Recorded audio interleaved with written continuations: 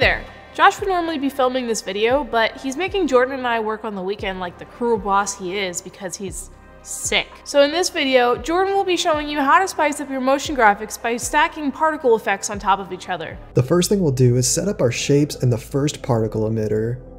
Okay, so the first thing we need to do is create the shapes we'll be using as our particles, so we'll go up and select the ellipse tool. I'm going to just make a basic white circle like this. Right-click the circle, select Pre-Compose, we'll name it Circle 1, and click OK.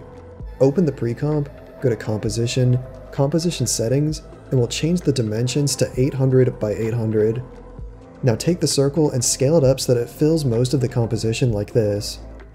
Back out to the main composition, go over to the project window, duplicate the Circle 1 pre-comp, bring Circle 2 onto the timeline, then open it up, and we're going to just change its color from white to orange.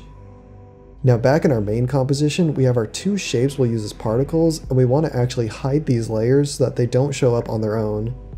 Next, go to Layer, New, Solid, click OK, then go to Effect, Simulation, CC Particle World, open the Particle tab, set Particle Type to Textured Square, open Texture, set the layer to be Circle 1, then go to Color Map and set it to Origin Constant.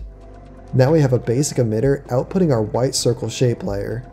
To further tune the emitter, we'll set the birth rate to 0.1, longevity to 3, open Physics, set velocity to 0.65, gravity to 0, go back down to Texture, set depth size to 0.5, then bring the size variation and max opacity to 100%.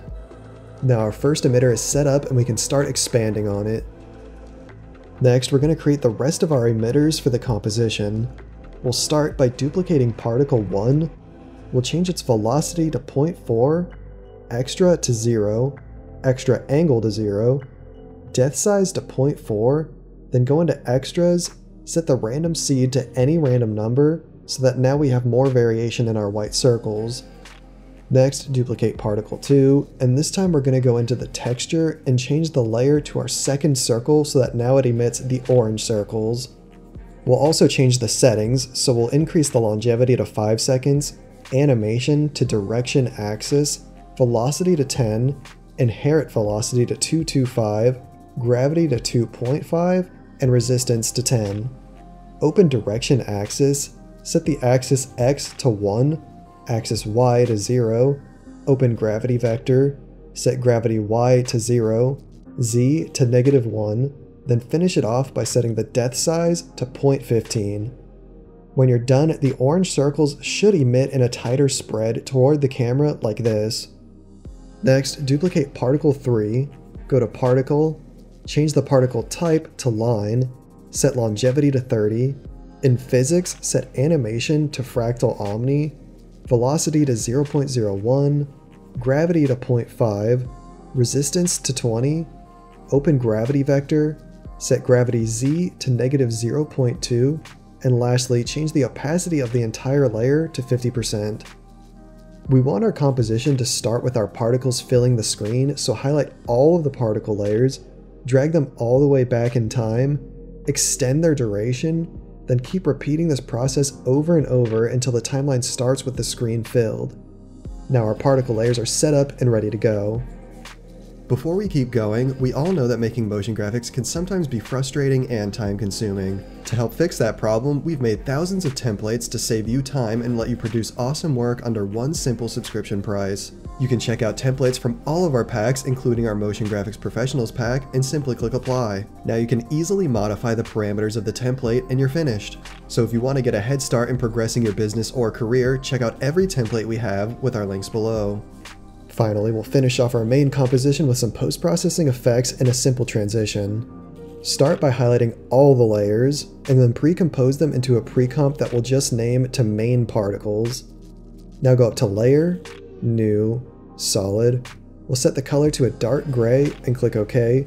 We'll use this as our background layer. Next, go up to Layer, New, Adjustment Layer, then Effect, Noise and Grain, Noise. Set the amount of noise to around 6 or 7% and uncheck Use Color Noise. For the intro transition, create another new solid, make it pure black this time, click OK, put it above the particle pre-comp, set a keyframe for position on the black solid and particle pre-comp at the start of the timeline, move forward a bit on the timeline, and then set another keyframe. Move the black solid all the way down so it comes off the screen like this, then go back to the first keyframe and bring the pre-comp up a few hundred pixels like this. Highlight all the keyframes, press F9 to make them easy ease, open the graph editor tool and pull the curve for both sets of keyframes all the way to the center to smooth out the animation. Now the composition starts out with this nice intro transition. Lastly, you can finish off the composition by adding some titles or other accent graphics. And now you have this amazing composition filled with dynamic particles easily made in After Effects. What does Josh do for the outro again? Oh yeah, that's right. Be sure to download our free After Effects packs, hit the subscribe button, and always be creating.